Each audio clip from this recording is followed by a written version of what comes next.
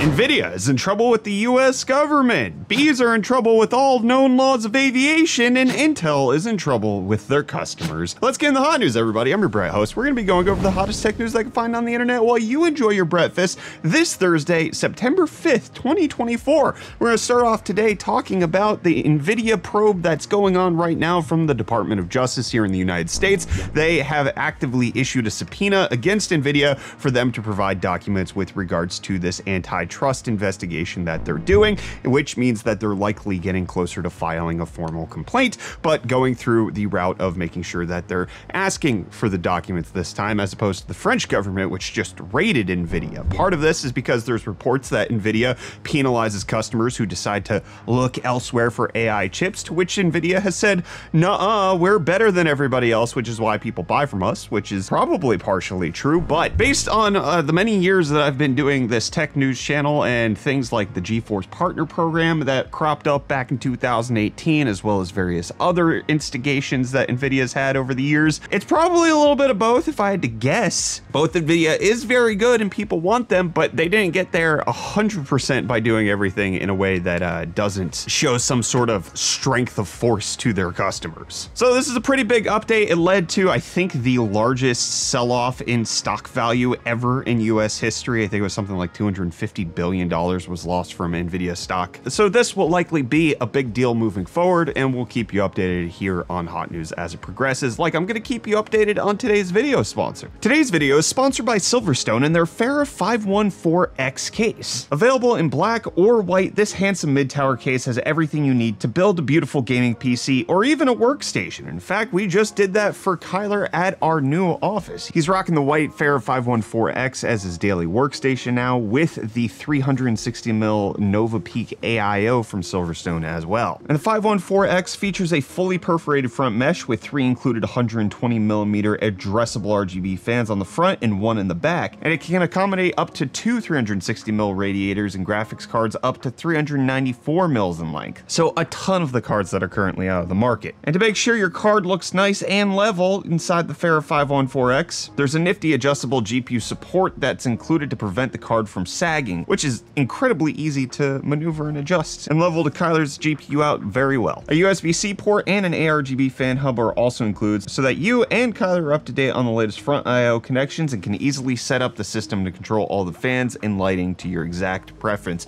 You can check out the Farah 514X at the link in the video description in either black or white. Big thanks to Silverstone for sponsoring today's video and making sure Kyler has a nice little PC to work with. In case you want a nice little PC, we've got a new handheld company. We talked about this in yesterday's episode of Hot News, that they were going to be announcing their handheld today, and now we have the Nitro 7 being unveiled from them. And while it's okay, it looks a little odd, but one of the things that was considered was that it might have been with Lunar Lake, especially because it was happening at IFA right after the Lunar Lake announcement. It turns out, no, it's on last gen's AMD processor. It's got the 8840HS. It has AI performance, whatever that means. Cool.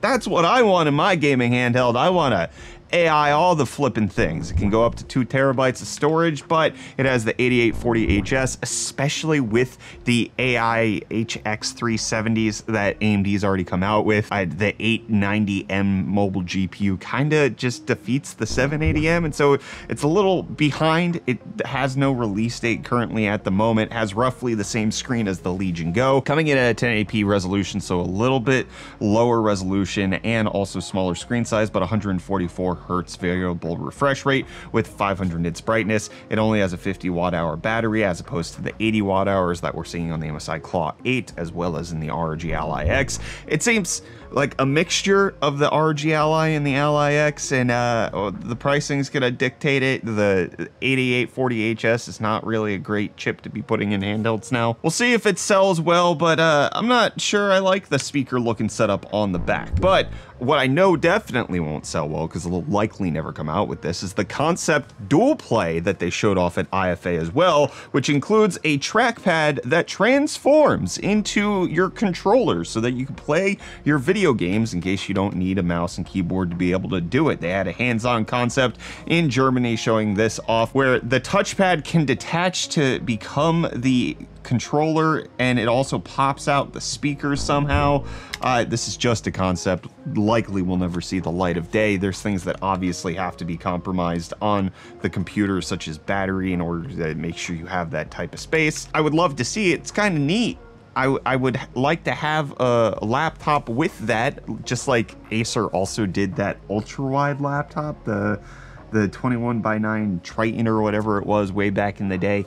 They've done these weird little experimental laptops before, and so it's neat to see that they can. And can Reece give us the deals today? Yo, welcome back to UFT Deals, bringing the hottest tech deals out on the internet. Happy Thursday, everyone. Hope you guys are having a good week so far, and I hope it gets even better because we have a special UFT Deals episode today, sponsored by Lenovo for Intel's Gamer Days, where you can save an extra 10% off all Intel-powered Lenovo Legion gaming PCs with the code GamerDays24. They graciously let me take a look through everything and choose my favorites out of the bunch, and first up, we have this Lenovo Legion Tower 5i Gen 8 variant, featuring an Intel Core i7-14700F, an NVIDIA RTX 4070 Ti Super, 32 gigs of DDR5 and a 1TB SSD, which is currently going for $1,826.99, making it $623 or 25% off. But then onto the portable side of things, we have the Lenovo Legion 9i Gen 9 laptop, featuring a 16-inch 3.2K 165Hz mini LED display, an Intel Core i9-14900HX, NVIDIA RTX 4090 laptop GPU,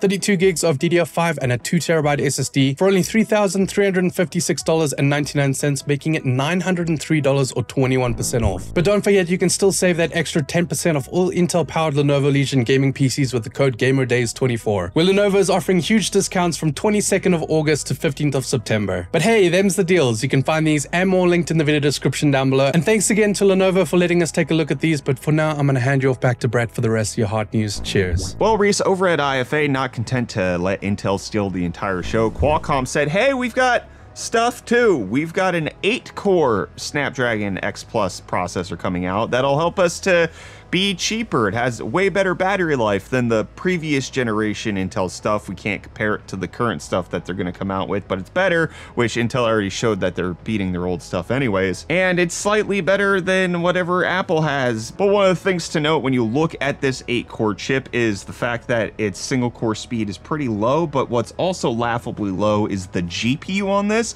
is going to be 1.7 teraflops when the X Plus and the X Elite are between 3.8 and 4.6, which already, regardless of the teraflops amount, were really bad in terms of their actual delivered performance when utilizing them in things like games or any type of acceleration. So dropping that in half is going to be brutal. I've also heard reports, and I don't know if it was confirmed by Qualcomm anywhere, that this was also going to be single channel memory. Not sure if that's actually true at this moment, but it seems like in order to achieve the 8-core version, they cut the GPU just to basically be meaningless. It'll just run a display driver, but they kept the 45 MPU top, so you know it's got that AI performance. That's right. And if you had a faulty Intel chip, you might have no performance for some time because you have to send in your CPU to be validated by Intel to actually be faulty, and then they get back to you with what they want to proceed with moving forward. And it's being reported by several people that they're getting messages that it's going to be between 3 to 5 weeks for stock to be replenished for either the 13900K or the 14900K CPU. This message from Intel's team being posted over on Reddit. I've already seen reports that they've said that they've had stock issues with replenishing 13900Ks, but that's always come with the caveat that they're going to upgrade to the 14900K if you're willing to do that right now. And if you want to wait, you have to wait for the 13900K. But now, according to this message, it looks like they're not even offering that at the current moment. But there was also conflicting reports in the Reddit that some people said they got that message from Intel, and then once they talked about what they wanted to do, stock just immediately became available anyways. But it's not necessarily a good look that they're sending this message out that they don't have enough to replenish CPUs that people probably have been struggling with for quite some time and now have to wait even longer to get the replacement for. But there have been positive reports of Intel's RMA process. This is starting to be some of the first negative reports that I've been seeing as of late with how Intel has been handling this whole thing. So I'm curious to see if this gets resolved, if the people who are saying that they got this actually get their CPUs faster than 4 to 5 weeks, weeks, which according to reports is when Arrow Lake's going to come out. But they can't just upgrade that CPU because it won't fit into the old motherboard, so you'd be out to lunch on that. So I'm sure it's a frustrating situation for anybody who has a faulty CPU that they're struggling with right now. But Intel is just continuously in a struggling situation, not just with the 13th and 14th gen CPUs. We can ignore that because that's just base level compared to what they're really struggling with the money that they're losing, their lost profits, as well as all of the money that's getting sunk into their Intel Foundry services. And one of the big bets that the CEO Pat Gelsinger has made has been on the next generation process node of 18A or 18 angstrom. And there have been samplings from 18A going out to various customers, and reports are coming back that could be pretty devastating for Intel. Reuters confirming with 3 different sources that Broadcom is not satisfied with the sample chips that they got from Intel, and that they don't think that Intel will be able to move to high volume production. This is despite the fact that just last week the CEO said that they are now below 0.4 D0 defect density, which is below the 0.5 that you typically want to see on something like a new node that's being spun up. Intel saying that everything's fine, but reports are coming out that the customers who are actually paying for this are not necessarily satisfied with what they're going to be getting. And with how everything's been going down at Intel, they've essentially bet the entire company on these foundries working very well. And if something like 18A does not work very well, they're going to have to continue to produce their CPUs and GPUs over at TSMC. And then all of these billions of dollars of investments that they're putting into the foundry services are not going to actually reap the revenue that they're looking to have in order to subsidize all of the losses that they're taking right now.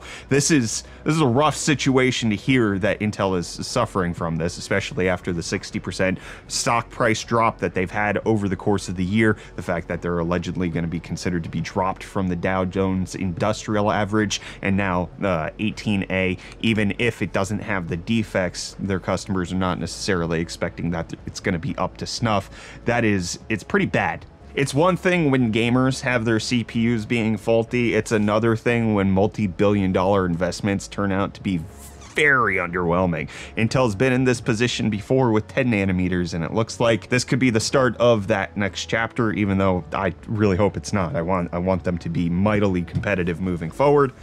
We'll see how all of that plays out. And let's see how your comments played out in yesterday's episode of Hot News. Over on Floatplane, we got Scarfo saying, wait, my 4090 can draw 600 watts, so does that mean they will draw 600 watts on average? I find that unless I torture test it, I never see you draw that much. So as far as I'm aware, this is going to be the stock reference amount. So the stock 4090 is a 450 watt power draw. Can you get overclocked ones that can pull more than that? Yes, you absolutely can. Getting a 600 watt reference card from NVIDIA means that basically any overclocked card, as far as I'm aware, would have to have 2 16-pin power connectors in order to deliver that much power. So it's likely going to be 600 to start, and then you might even find some of the 5090s go up to 750 watts, having BIOSes that can be unlocked to be that high. It's going to be space heaters. You're going to have space heaters that you're playing video games on or running AI models. Then over on YouTube, we got Nathan saying, fun fact, earthquakes have their own built-in notification system.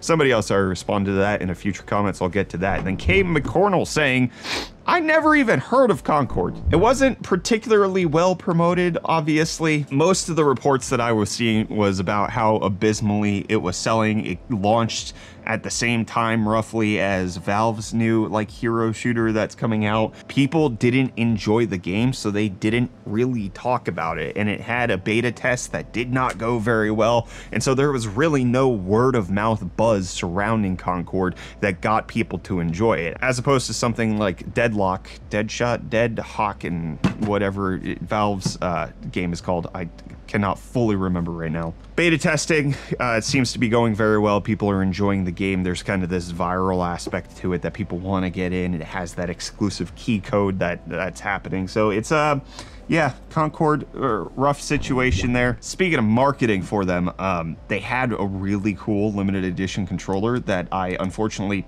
noticed too late, and it was out of stock before I first saw it, but I absolutely love this design. The worst part about it is it's giant Concord printing on the back, but this is a very nice retro themed space controller. I love it. I actually did manage to snag an Astrobot controller, so I believe that should be here today or Friday. I'm excited to get this thing and start playing Astrobot on my PlayStation. And then Rob Loxian said, iGPUs the speed of an RTX 3050 are real now. They sure are. I'm excited for it. And then we got somebody with no username. Haven't seen that before, saying, I'm from Portugal. We had a quake last week and my Android phone alerted me before the quake. All right, that's the whole point. It's an advanced notification service because sometimes seismometers can detect it before you're actually going to be able to feel it, and you'll have at least a little bit of advance notice to, especially in the case of a damaging earthquake, get to some sort of safe shelter for you to be able to withstand it. Hardy har har, you'll know if an earthquake's happening, but also just having a little bit of heads up could potentially